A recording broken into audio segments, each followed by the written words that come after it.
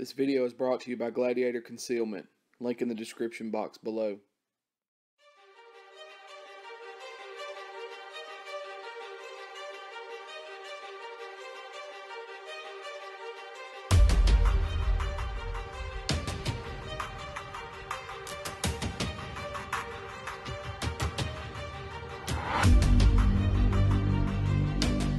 What's up, guys? It's Michael and Kyle with AKM Tactical. We appreciate y'all watching. We started a little two-part series where we talked about our rifles and what we thought needed to go on a defensive rifle and just our rifles and how we have them set up. So we already did the video for Kyle's. We're going to talk about mine. And kind of like I did with his, he can jump in and kind of say things here and there and say what he thinks about it. But I guess we'll just get started. We'll start at the top. All right, let's say we'll start at the front. Daniel Defense birdcage, just a standard A2 birdcage. I do eventually want to swap that out and maybe put like a Midwest 2-chamber brake or like a Lantac Dragon or something like that. I really want something that has the shield thing that you can buy that goes with it, that goes over it and clamps down so you blow the concussion out the front for like classes and stuff. But something along that line, like a Furfran's CRD or something like that. But right now it's just an A2, and that's what it's going to be for the time being. Sights, I run, they're Troy. They're actual Troy sights, but the rear one is LaRue branded, and the front one is Troy branded. But they're both made by Troy. You know, there's people's got different feelings about backup sights or just your iron sights, whether they should actually be iron or polymer. I've never seen any issue with the M-Bus, the standard M-Bus sights.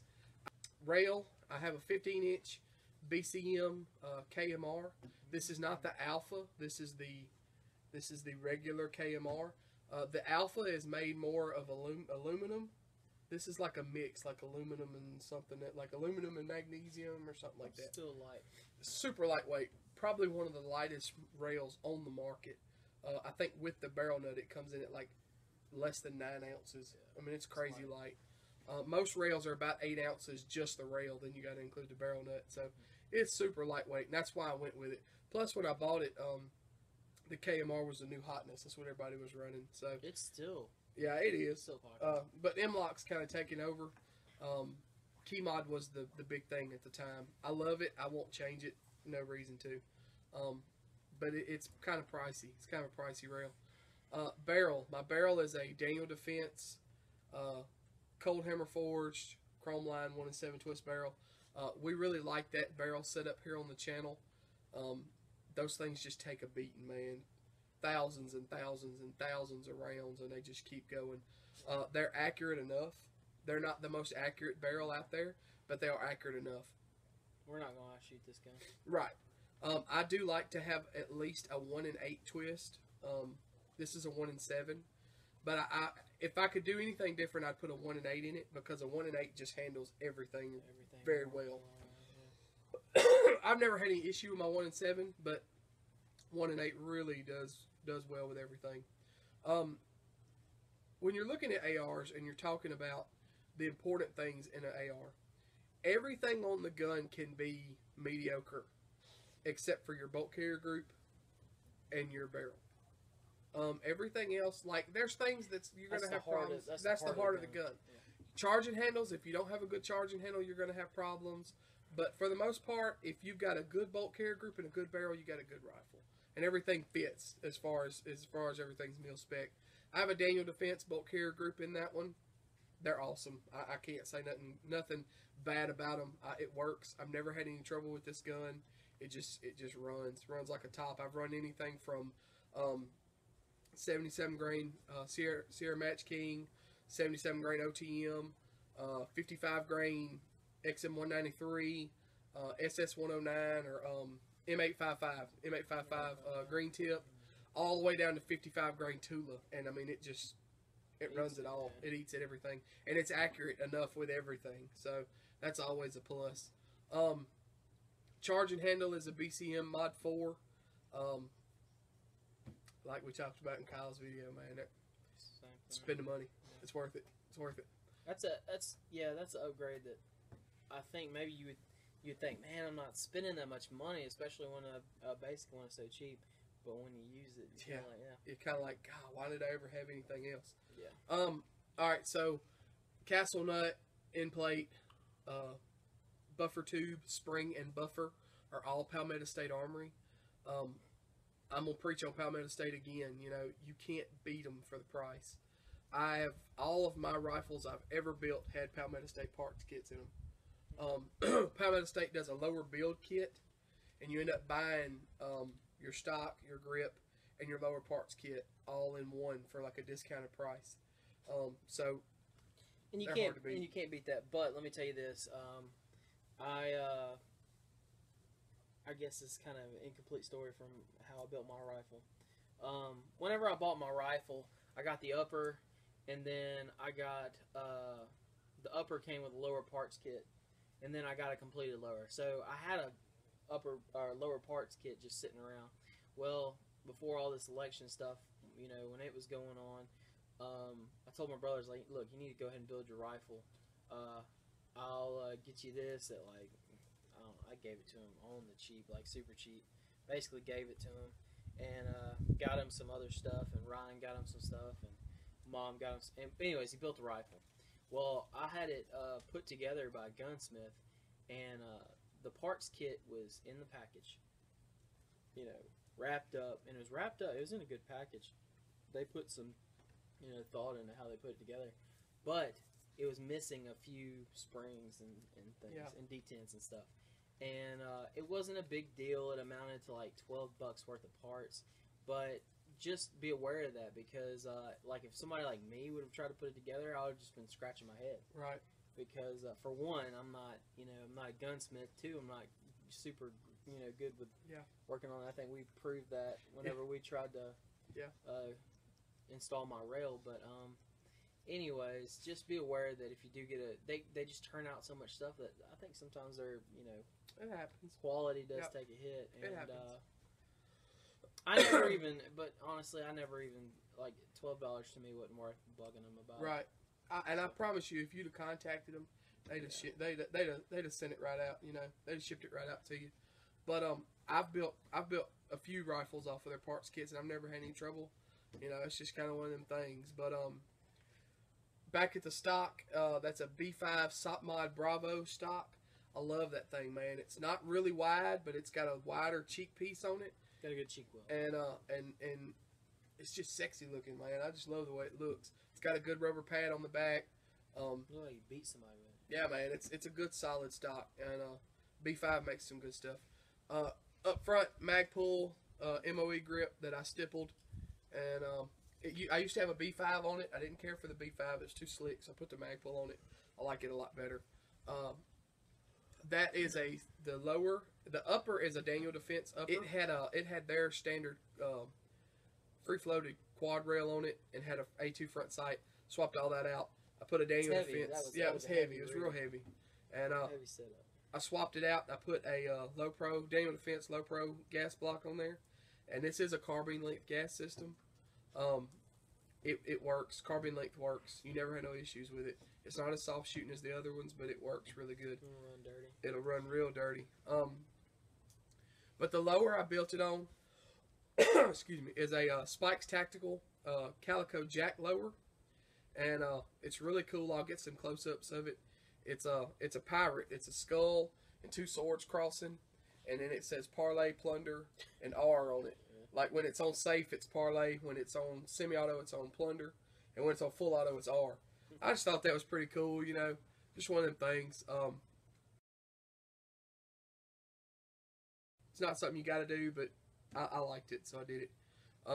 I would have been just as well off to build on an Anderson lower, but I wanted it, so I spent the money on it. I actually wanted a Punisher lower, and they didn't have one, so bought the Calico Jack, and I've been happy with it. B5 trigger guard, extended trigger guard. Those extended trigger guards are nice. They really are. They make a difference with the rifle. My setup has one. Yeah, they're really nice. You don't get that rubbing that you get with a standard flat one. Let's see. Trigger in it is just a mil-spec, Palmetto State mil-spec trigger. Those mil-spec triggers from Palmetto are really, really good. Never had no issues with that. Let's see. Magazines, Magpul P-Mags, man, all day long. They're cheap. Work. They work. No issues there. You know when you buy one, it's good to go. Sling is a Way of the Gun Proctor sling. Frank Proctor designed that sling. It's a piece of 1-inch webbing that was sewn together and has those little clasps on it. They're awesome, man. The one I bought was actually the 550 model, and it uses 550 cord to wrap around a place on the stock and wrap around a place on the rail.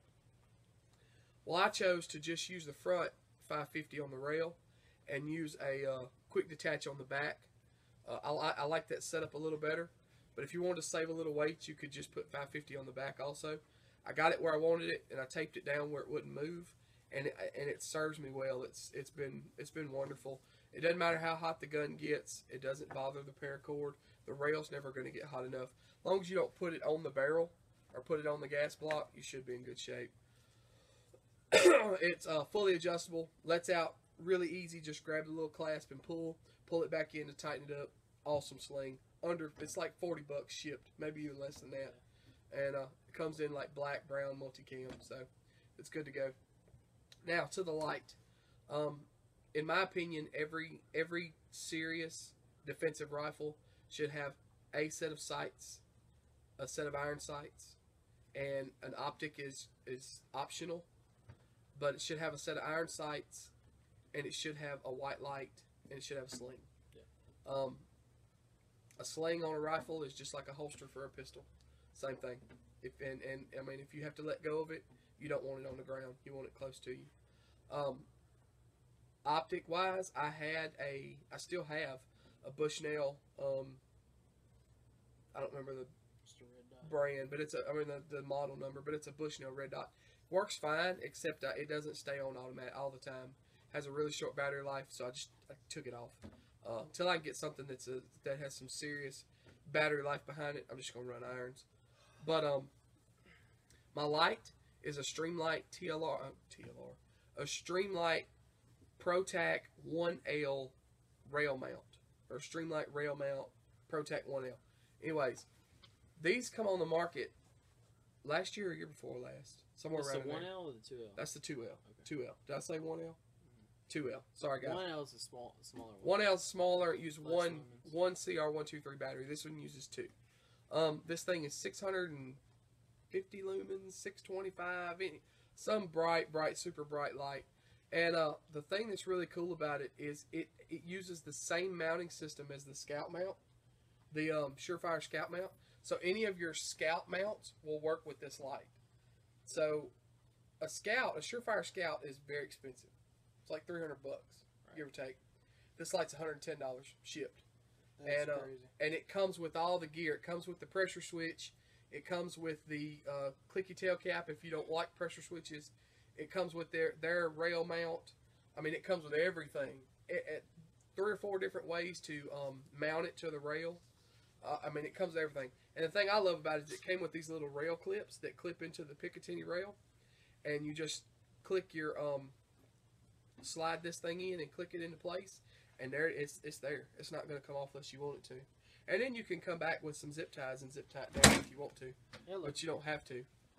I've never had no problems with it coming off or anything like that. So, I love it, man. I love that light. I want to get a good mount for it.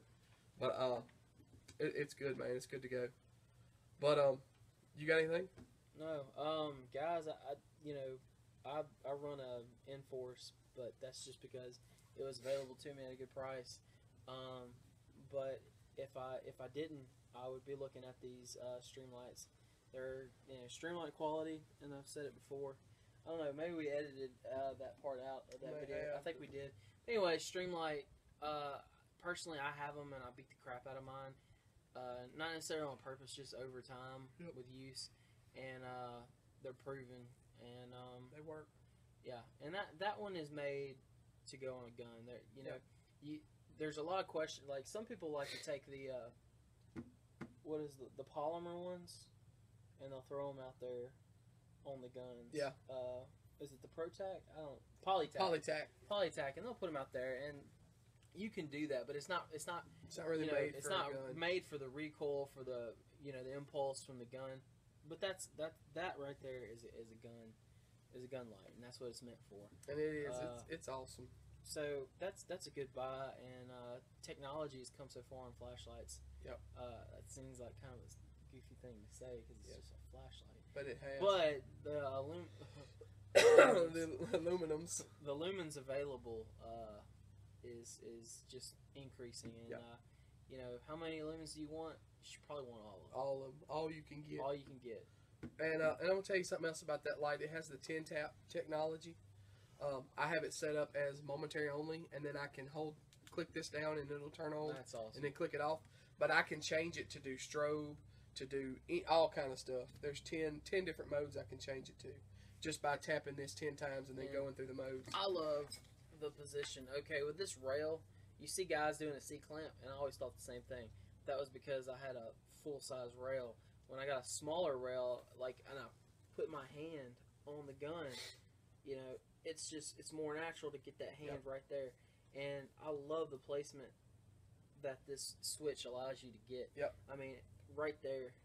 Well, then, like if you're running it, and some schools teach different things, but like if you're running it and you're going to cover and you're going to the other side, you're going to switch the gun. Well, guess what? I can still lean out and work my light.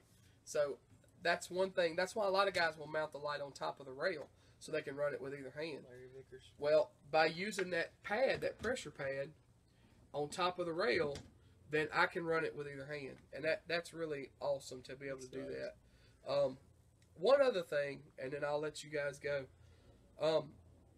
The reason that I run a 15-inch rail, and you might just run a 15-inch rail on yours because you might have the same thought process, but a lot of guys will run full-length rails because they're sexy, and they are. I love the way a full-length rail looks, but there's use behind a full-length rail. If you ever shoot anything at distance, if you come up behind cover or whatever, you get in a prone, whatever you're going to do, and you rest that barrel on that piece of cover, you're going to miss your target. Because that barrel touching that puts just enough flex or whatever in it to mess it up, and you're going to miss. Having a full-length rail allows you to put the rail on cover instead of the barrel. So guys will run a 13 or a 10 or whatever to save weight. And that's okay, you can do that. But you need to remember that if you're shooting if you post up, you post up on a barricade, put the rail on there and not the barrel. So that's why I run a full-length rail. All of my guns, whatever barrel length, will have a full-length rail on them for that reason. And they're sexy. And they are sexy. I would love to do like a 10.5 inch. Yeah, me too. Like right now, it's just not in the cards for me, but I would love to do a 10.5 inch build with either a 10 inch rail or maybe even a longer rail and do a KAK can. Yep. And it's a muzzle device that directs the blast forward. Or like that Noveski pig. Yeah, and the KAK is just a much cheaper copy of it. But Noveski makes good stuff. They do make good stuff. I wish I could afford Noveski. Yeah, they do make good stuff. But I would love to do a build like that. I think that's just sexy. Yeah. And light. And it has its use. You know? And we could get into that in another video, but that's a whole other video. Maybe we build one. Alright, man, you got anything? No. Guys, we appreciate y'all watching. Like, share, subscribe. You know what to do. Links to all of our social media outlets will be in the description box below. But like I said, man, we appreciate y'all watching. Y'all be safe.